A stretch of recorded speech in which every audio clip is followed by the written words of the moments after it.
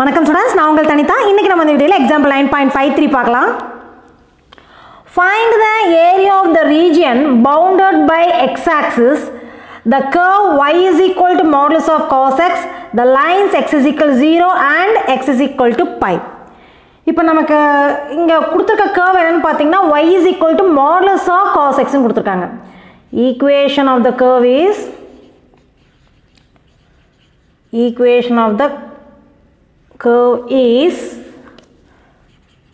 y is equal to modulus of cos x. So cos x curve நமக்கே தெரியும் எப்படின்னு ஏற்கனவே நம்ம 11th ஸ்டாண்டர்ட்ல படிச்சிருக்கோம். ஸோ ரஃபாக உங்களுக்கு போட்டு காமிக்கிறேன். எக்ஸோட வேல்யூ எங்கிருந்து ஆரம்பிக்கும் பார்த்தீங்கன்னா cos x curve வந்து 1,0. ஏன்னா எக்ஸுக்கு 0 கொடுத்தீங்கன்னா ஒய்யோட வேல்யூ cos 0 ஆகும், that is equal to 1 வரும். அப்போ நம்ம ஸ்டார்டிங் பாயிண்ட் வந்து 1,0. So sin x curve cos x curve அப்படியே அலையா அந்த வேவ்ஸ் மாதிரி தான் நம்மளுக்கு போகும். sin x curve வந்து 0,0 ஸ்டார்ட் ஆகி வேவ்ஸ் மாதிரி போயிட்டு வரும். cos x curve வந்து 1,0 ஸ்டார்ட் ஆகி வேவ்ஸ் மாதிரி போகும், இப்படி போகும். சரியா? So X aux Y aux intersect ஆகிற பாயிண்ட் தான் காஸ் எக்ஸுக்கு சைன் எக்ஸ்க்கு மாறுமே தவிர கர்வ் ஷேப் ஒரே மாதிரி தான் இருக்குது. ஷேப் ஒரே மாதிரி தான், பட் இன்டர்செக்ட் ஆகிற பாயிண்ட்ஸ் மட்டும் தான் டிஃபர் ஆகும். அங்கே சைன் எக்ஸ்க்கு வந்து மல்டிபிள்ஸ் ஆஃப் n பை, அதாவது பை 2π 3π அந்த பாயிண்ட்ல இன்டர்செக்ட் ஆகும், ஆரிஜினில் இன்டர்செக்ட் ஆகும். பட் இங்கே காஸ் எக்ஸ் கர்வ் பார்த்தீங்கன்னா multiples of add multiples of π/2 intersect ஆகும். π/2 3π/2 5π/2 இந்த மாதிரி பாயிண்ட்ஸ்லாம் இன்டர்செக்ட். ஏன்னா π/2ங்கிறப்ப தான் அதோட கர்வ் என்ன ஆகும், 0 ஆகும். இப்போ நமக்கு எந்தலேருந்து எது வரைக்கும் கேட்டிருக்காங்க பார்த்தீங்கன்னா 0 to π வரைக்கும் கேட்டிருக்காங்க. லிமிட் வந்து 0 to π, அதாவது இது 0, இது π/2 π, காஸ் பையோட வேல்யூ -1. ஸோ இது வந்து இந்த இடத்துக்கு பாயிண்ட். ஸோ இது வரைக்கும் இருக்க ஏரியா மட்டும்தான் கேட்டிருக்காங்க. சரிங்களா? ஆனால் இது வந்து காஸ் எக்ஸோட கர்வ் தான். நமக்கு என்ன தேவை, மாடுலஸ் ஆஃப் காஸ் எக்ஸ். சரிங்களா? இப்போ நம்ம ஆல் சில்வர் டீ கப்ஸ் நம்ம படிச்சிருக்கோம். All silver tea cups. இதில் காசு எங்கெல்லாம் பாசிட்டிவாக இருக்குன்னு பார்த்தீங்கன்னா ஃபஸ்ட் அண்ட் ஃபோர்த் குவாட்ரண்ட்டில் தான் காசு பாசிட்டிவாக இருக்கும். ஃபஸ்ட் குவாட்ரண்ட்டில் பாசிட்டிவாக இருக்கும், இங்கேயும் காசு பாசிட்டிவாக இருக்கும், இங்கேயும் காசு பாசிட்டிவாக இருக்கும்.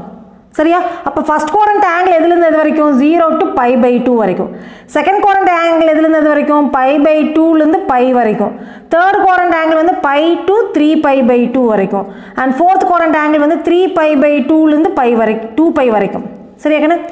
இப்போ நம்ம modulus cos X, modulus of cos எக்ஸை நம்ம எப்படி டிஃபைன் பண்ணலான்னு பார்த்தீங்கன்னா ஆக்சுவல் டெஃபினேஷன் வந்து எங்கெல்லாம் பாசிட்டிவாக இருக்கோ அதை இப்போ பாசிட்டிவாகவே எழுதிடுவோம், காஸ் எக்ஸ்னு எழுதிடுவோம். எங்கே நெகட்டிவாக இருக்கோ அங்கே மைனஸ் காஸ் எக்ஸ் போடுவோம். இப்போ மைனஸ் காஸ் எக்ஸ் எங்கெல்லாம் நெகட்டிவாக இருக்கும், π/2 to πலையும் π/2 < x < πலையும் அது வந்து நெகட்டிவாக இருக்கும். அண்ட் பைலேருந்து 3π/2 வரைக்கும். ஸோ டோட்டலாகவே π/2 to 3π/2 நம்ம போட்டுடலாம். சரியா? π/2 to 3π/2 வரைக்கும் அது எப்படி இருக்கும், நெகட்டிவாக இருக்கும். அண்ட் ப்ளஸ் காஸ் எக்ஸ்னு எப்போ டிஃபைன் பண்ணுவோம் அப்படின்னு பார்த்தீங்கன்னா 0 < x < π/2. 0லேருந்து π/2 வரைக்கும் பாசிட்டிவாக இருக்கும். அண்ட் 3π/2லேருந்து 2π வரைக்கும் பாசிட்டிவாக தான் இருக்கும். ஸோ அங்கே வந்து காஸ் எக்ஸ்னு எடுத்துக்குவோம். பட் இந்த ரெண்டு குவாட்ரண்ட்லையும் வரதை வந்து அந்த நெகட்டிவ் சைன் ரிமூவ் பண்ணுறக்கா ஒரு மைனஸ் காஸ் எக்ஸ் போடுவோம். இது வந்து ஆன் த ஹோல் நான் சொல்கிறேன். சரிங்களா? ஒரு சைக்கிள் ஃபுல்லாக.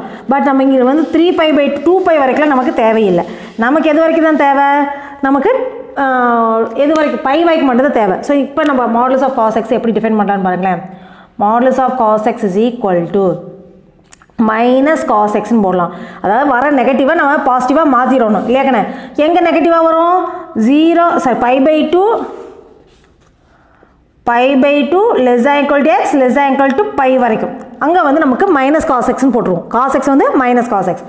அண்ட் மீதி இருக்கிற இடத்துக்கு நம்ம என்ன போடுவோம், அதாவது 0 < x < π/2 வரைக்கும் இருக்குது இல்லைங்களா, அங்கே வந்து பாசிட்டிவாக தான் இருக்கும். ஸோ பாசிட்டிவாக அப்படியே தான் நம்ம வச்சுக்கிறோம். ஏன்னா மாடுலஸ் ஃபங்க்ஷனாக அங்கே என்னது, பாசிட்டிவ் வேல்யூ தான் வரணும். ஸோ இங்கே பாசிட்டிவாக தான் இருக்கும், ஆனால் வரது அப்படியே எழுதிக்கலாம். பட் இந்த இன்டர்வலில் அது எப்படி வரும், நெகட்டிவாக வரும். அந்த நெகட்டிவ் ரிமூவ் பண்ணுறதுக்கு நம்ம என்ன பண்ணி ஆகணும், பாசிட்டிவாக மைனஸ் ஒரு சைன் போட்டிங்கன்னா தான் அது பாசிட்டிவாக மாறும். இப்போ காஸ் எக்ஸ் கர்வ் தான் பார்த்தோம். இப்போ இது வந்து காஸ் எக்ஸோட கர்வ் இல்லையாக்கண்ணே, 1,0லேருந்து ஆரம்பிச்சு இப்படி போகுது. இது காஸ் எக்ஸோட curve. But modulus of cos X curve வந்து டிஃபர் ஆகும். எப்படின்னு பாருங்க.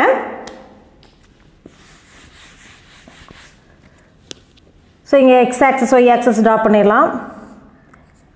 X axis Y axis. Cos X curve ஆரம்பிக்கிற 0 to π/2 வரைக்கும் நமக்கு பிரச்சனை இல்லை, இருக்கிறத அப்படியே எடுத்துக்கணும்னு நான் சொல்லியிருக்கேன். ஸோ இங்கே 1,0ல் ஆரம்பிக்குதா, π/2 வர வரைக்கும் அதே தான், ஒரு பிரச்சனையும் கிடையாது. அடுத்து π/2லேருந்து π வரைக்கும் இருக்கிற இருக்கிறதுல தான் நமக்கு பிரச்சனை. அங்கே என்ன வருது, நெகட்டிவ் வருது. ஆனால் நமக்கு வந்து மாடல்ஸ் கர்வ் எப்படி வரணும், பாசிட்டிவாக தான் வரணும். அப்போ இங்கே இருக்க பாயிண்ட்ஸ் எல்லாமே நெகட்டிவ் பாயிண்ட்ஸ் எல்லாமே பாசிட்டிவாக மாறும். அப்போ அது எந்த குவாட்ரண்ட்டுக்கு போயிடும், எக்ஸும் பாசிட்டிவ் ஒய்யும் பாசிட்டிவ் ஆகிறப்ப எந்த குவாட்ரண்ட்டுக்கு போகும், ஃபர்ஸ்ட் குவாட்ரண்ட் போயிருமா. அப்படியே இந்த கர்வ் வந்து ரிஃப்ளெக்ட் ஆகி மேலே போயிடும். அப்படி ரிஃப்ளெக்ட் ஆகி மேலே போகிறப்போ உங்களுக்கு இந்த மாதிரி வந்துடும். சரியா? இது வந்து x = π வரைக்கும் உங்களுக்கு இது வரைக்கும். இது x = π. இது வந்து x = π/2. இந்த லைன் இந்த இடத்துக்கு இருக்குது. வேணா நீங்கள் இந்த இடத்துக்கு கூட ஒரு லைன் ட்ரா பண்ணுறான்னு அப்போ நீங்கள் உங்களுக்கு புரியணுங்கிறக்கா. இது x = π/2. புரியுதாக்கண்ணே? ஸோ மாடல்ஸ் ஆஃப் வெறும் காஸ் எக்ஸ்னால் இதுலேருந்து இப்படி இங்கே வந்துடும். ஆனால் மாடல்ஸ் ஆஃப் காஸ் எக்ஸுங்கிறப்ப எல்லாமே பாசிட்டிவ். அப்போ இப்படி வரும் மறுபடியும் இப்படி இறங்கும், இப்படி ஆறு மாதிரி வந்துட்டே போகும். காஸ் எக்ஸ்னால் அப்படி அலையாக போகுதா. மாடல்ஸ் ஆஃப் காஸ் எக்ஸுங்கிறது எப்படி வருதுன்னு பாருங்கள், இப்படி வரும். நெகட்டிவ் வேல்யூ மறுபடி மேலே வந்துடும், இப்படி போகும். சரியாக்கண்ணே? Models of cos எக்ஸுங்கிறக்கு. இப்போ நமக்கு ஃபுல் கர்வ் தேவையில்லை. நமக்கு வந்து அந்த அவங்க கொடுத்துருக்க இன்டர்வல் வரைக்கும் நம்ம ஏரியா கண்டுபிடிச்சோம்னா போதும். எது வரைக்கும் கொடுத்துருக்காங்க, 0 to π வரைக்கும். அப்போ இந்த ஏரியா நம்ம கண்டுபிடிக்கிறோம், இது வரைக்கும் கண்டுபிடிக்கணும். அண்ட் இந்த ஏரியா. ஸோ இது வந்து டோட்டலாக ஃபுல்லாக கண்டுபிடிக்க முடியாது, ஏன்னா இன்டர்செக்ட் ஆகிருக்குது. எக்ஸாக்ஸ் இன்டர்செக்ட் ஆச்சுனாவே A1 A2 நான் பிரிக்கணும்னு சொல்லியிருக்கேன் இல்லையா. ஸோ இந்த ஏரியா வந்து A1ன்னு எடுத்துக்கோங்க, இந்த ஏரியா வந்து A2ன்னு எடுத்துக்கோங்க. ஸோ A1ஓட லிமிட் எதுன்னு பார்த்தீங்கன்னா, லிமிட் வந்து 0 to π/2 வரைக்கும் இருக்கிறது வந்து A1ஓட லிமிட். அண்ட் π/2லேருந்து π வரைக்கும் இருக்கிறது வந்து A2ஓட லிமிட். அப்போ ரெக்வயர்டு ஏரியான்னு பார்த்தீங்கன்னா, required area is equal to A1 plus A2. So ரெண்டுமே பாசிட்டிவாக தான் இருக்குது, ரெண்டுமே above X access plus YDX தான் நம்ம போட போகிறோம். ஸோ மாடல்ஸ் இங்கே போடணுங்கிற அவசியம் இல்லை. இதுக்கான லிமிட் பார்த்திங்கன்னா ஃபார்முலா வேணால் நம்ம எழுதிட்டு கூட நம்ம வந்து இதுக்கு போய்க்கலாம். So integral A to B YDX அல்லது இங்கே லிமிட்டே நம்ம எழுதிக்கலாமே. லிமிட் என்னது, 0 to π/2 YDX plus integral π/2 to π YDXன்னு வரும். ஃபார்முலா எழுதியாச்சு. இப்போ y = என்னது, மாடல்ஸ் ஆஃப் காஸ் எக்ஸா.